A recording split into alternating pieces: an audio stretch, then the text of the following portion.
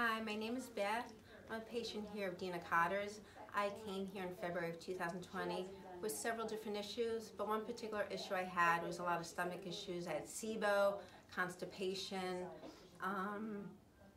just overall things that were going on, acid reflux.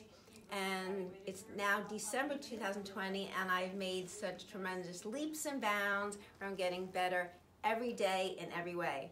And I hope to continue working with Dina where she's helping improve my health all the time, and I recommend anybody who might be having any specific issue to come see her. Thank you.